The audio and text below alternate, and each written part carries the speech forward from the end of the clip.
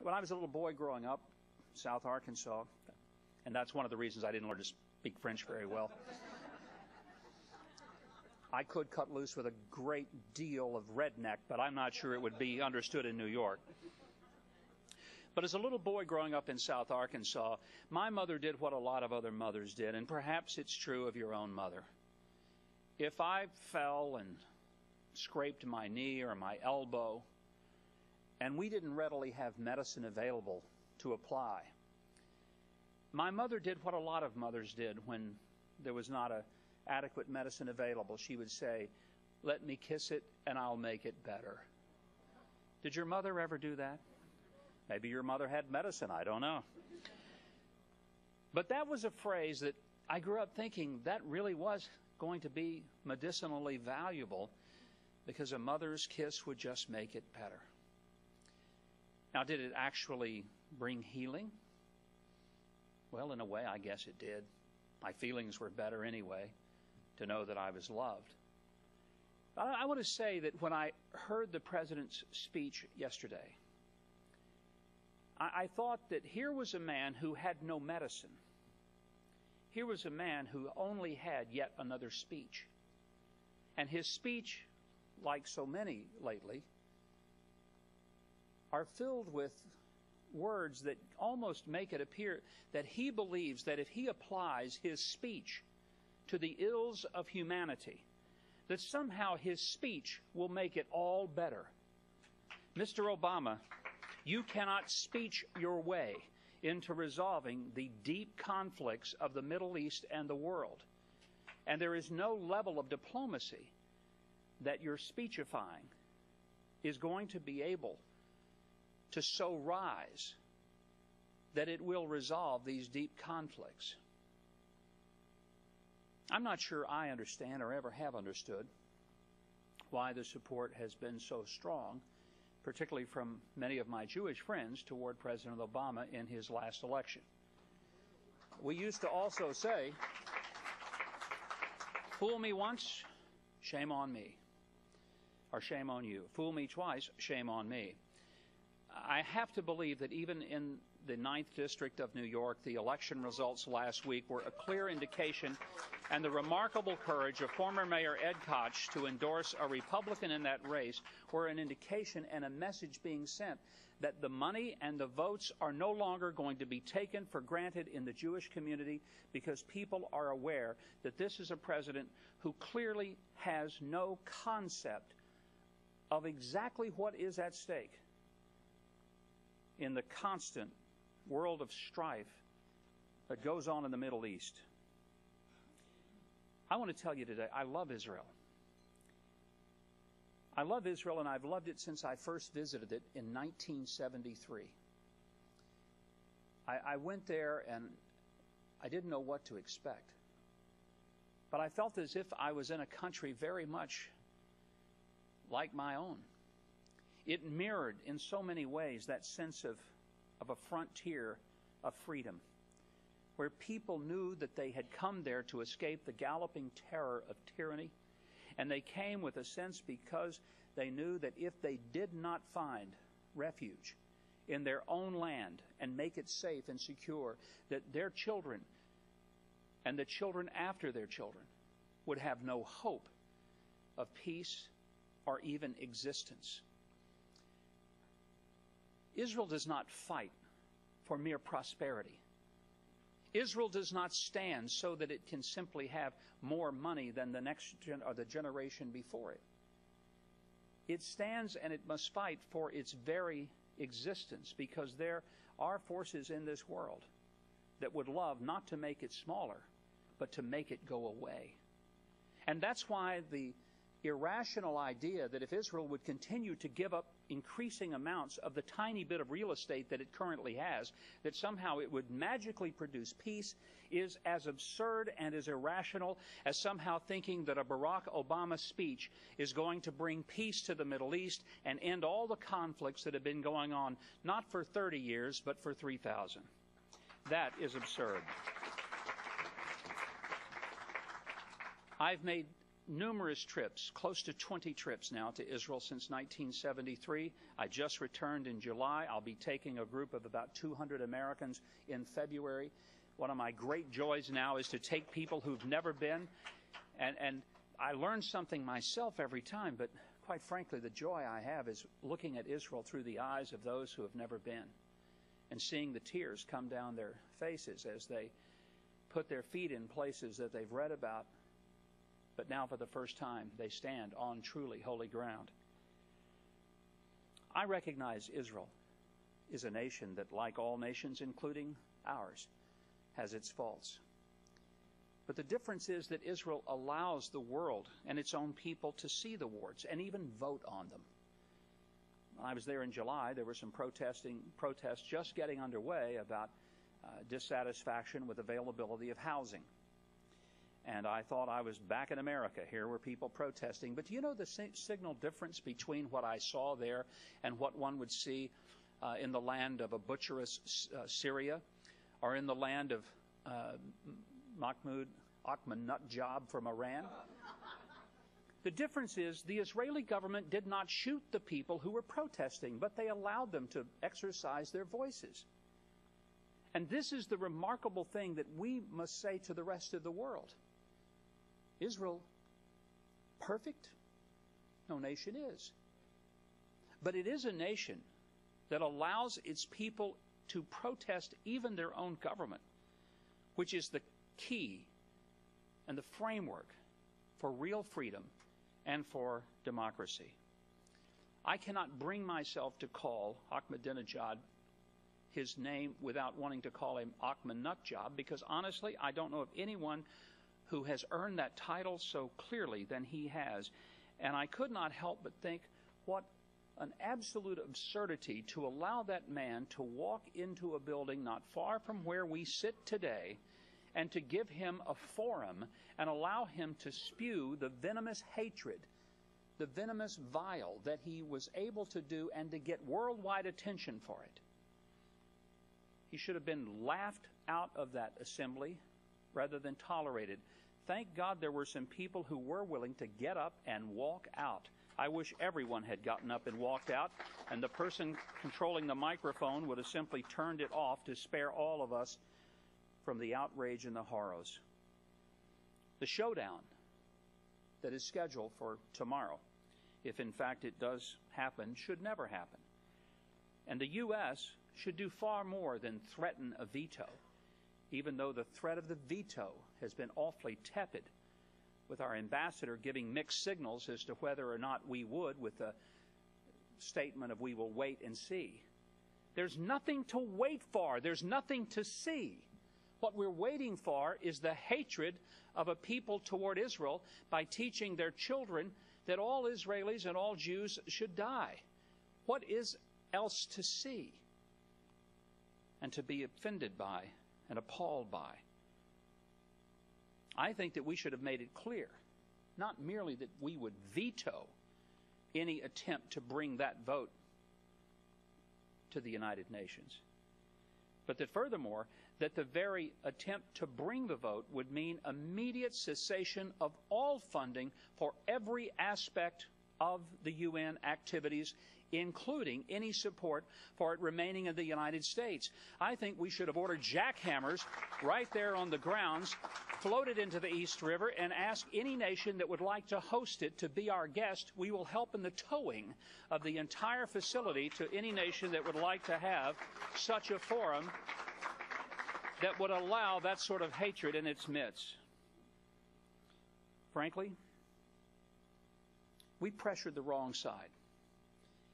As a nation, our policies over these past couple of years has been put more pressure on Israel for building communities and essentially building bedrooms in Judea and Samaria than we have put pressure on the Iranians to stop building a nuclear bomb that is pointed at Israel and at ourselves.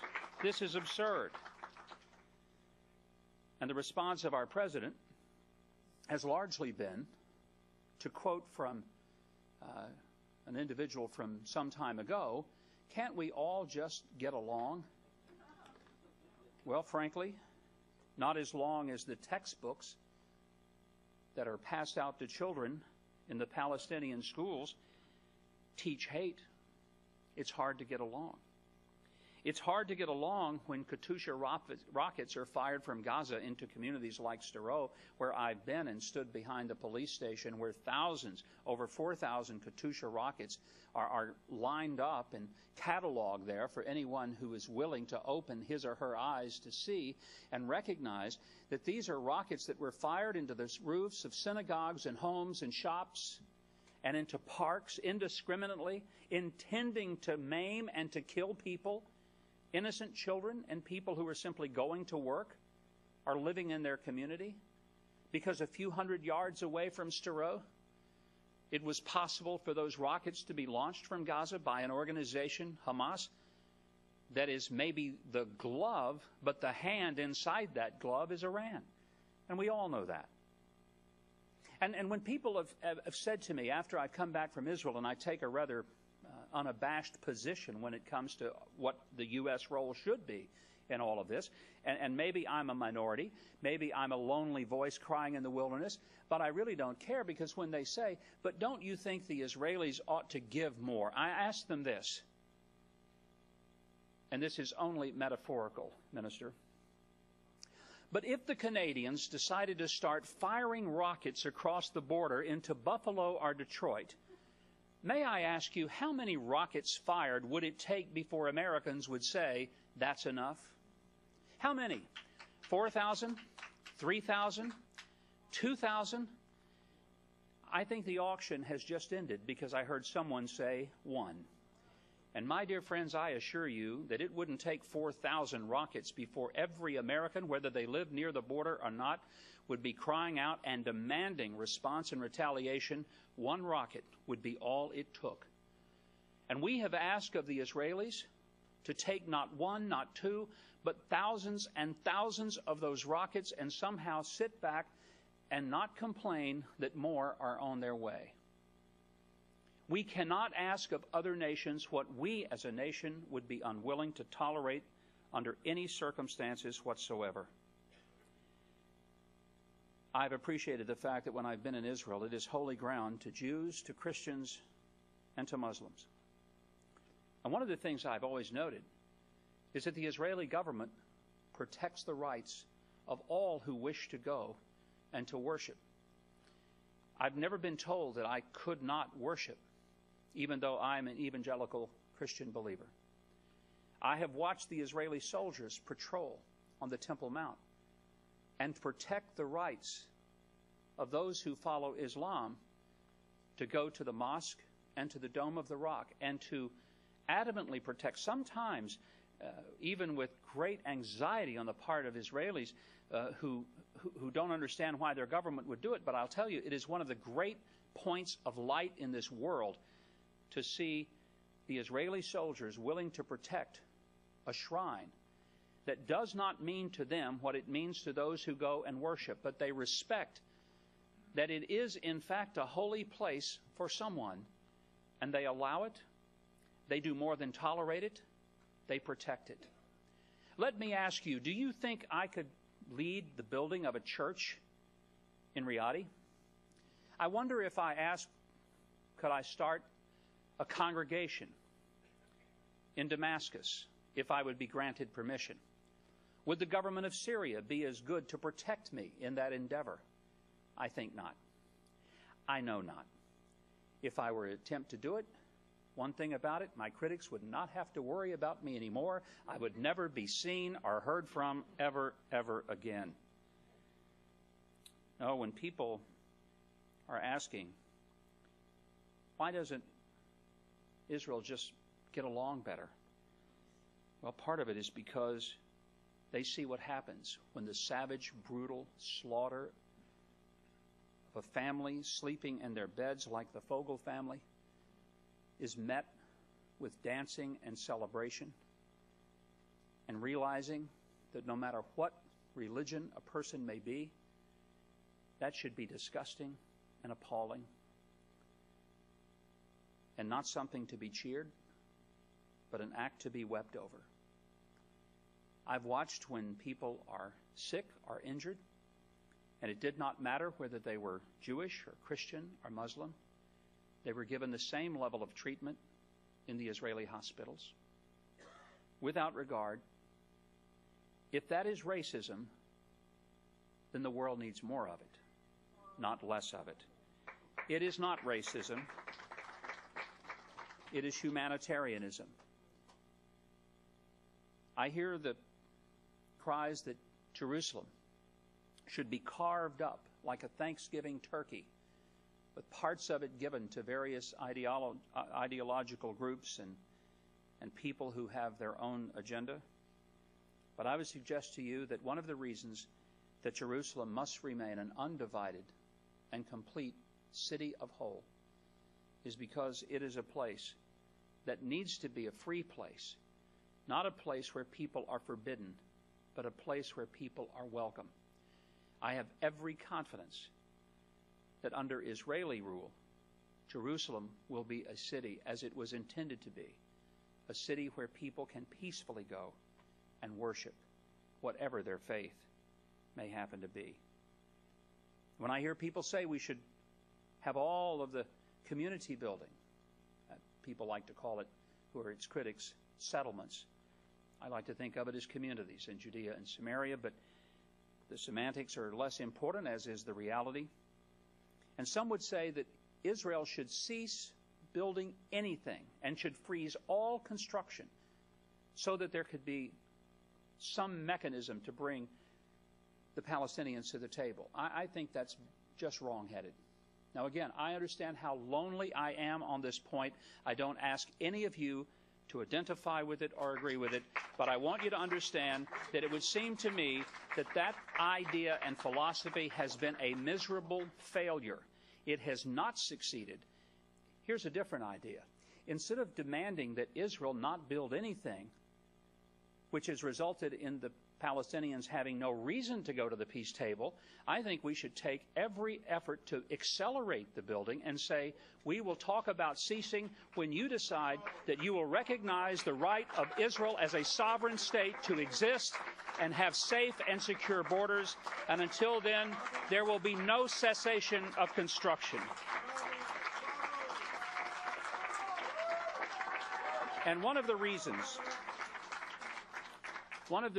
that I find the UN such a place where no longer I really care to see my tax dollars supported is that it has become utterly impotent, not merely to act.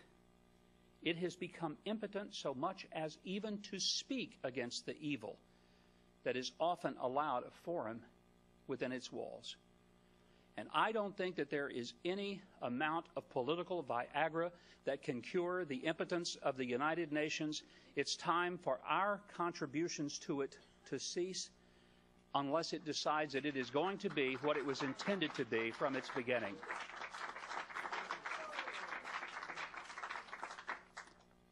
When I take the groups that I take to Israel, there are some things we always do. One, I don't think a person can really understand Israel without going to Yad Vashem. I do not think it's possible to understand Israel if one doesn't go to Masada. Now, I realize that for a Christian, some people would say, why Yad Vashem and Masada? Those are not Christian sites, but they are. They are in the sense that my own faith requires me to recognize and respect that when freedom is taken from you, it will soon be taken from me. When it is trampled upon on your behalf, it will only be a matter of time before the same hate and tyranny will trample upon it in my own life. And then there's another place that I take people that may seem a bit obscure. There's a cemetery just across from Mount Zion. And in that cemetery, there's the grave of Oscar Schindler. And one walks down the path, and it's a pretty rugged little walk if you've been there. A lot of the time, some of the people who go with me are older, and we have to take their time, but I always say, I want you to go, if it's at all possible for you physically to do it. And when we gather at the grave of Oscar Schindler, I remind them that The final scene in the movie, Schindler's List, was filmed there. And those who are Schindler's survivors were photographed in that last scene of that great film, coming to place the stone there on top of the grave of Oskar Schindler. And it's a moving and powerful moment in the movie. But I ask those who are with me, I say, look around. Is there any grave upon which you see as many stones as you see upon this grave of Oskar Schindler?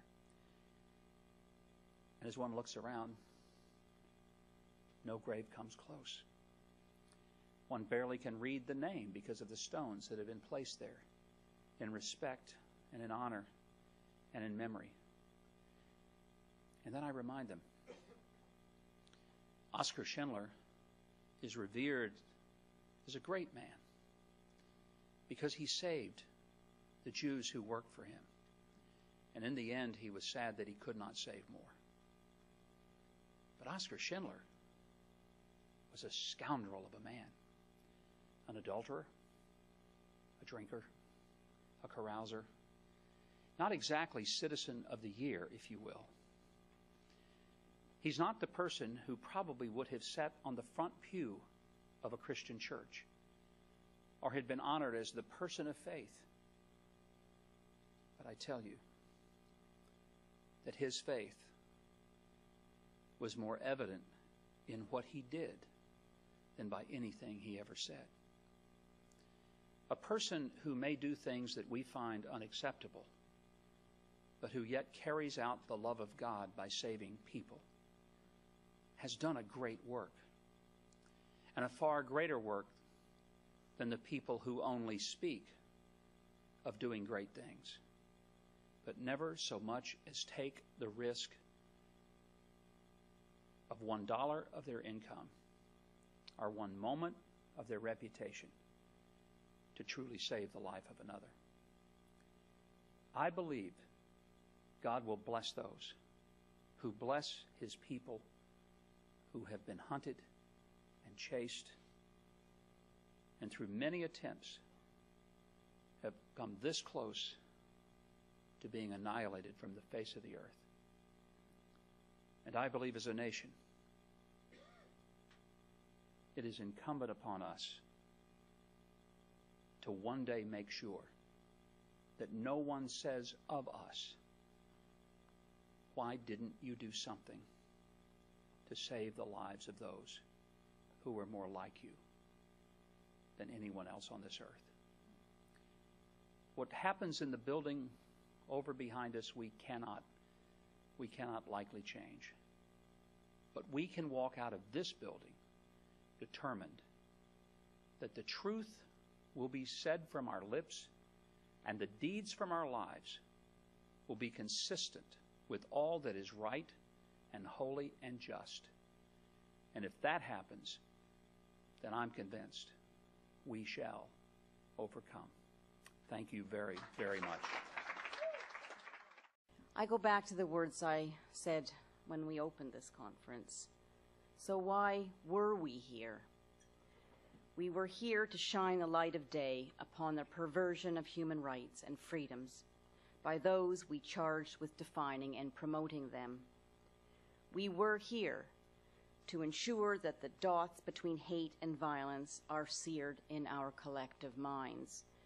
And we were here because we refuse to stand by while the defenders of the Jewish people are demonized and targeted for destruction. Having heard the terrible anti-Semitism and anti-Americanism and anti-democracy and freedom, the words again from the Iranian president today, handed a platform by the United Nations again today, I think that we can say collectively, we did the right thing in coming together. We did see the perversion of human rights, and we, these heroes of our age among us, said, no, not in our name. Now it's time to translate that resounding no into a political message for the United Nations and democracies around the world. Thank you for coming.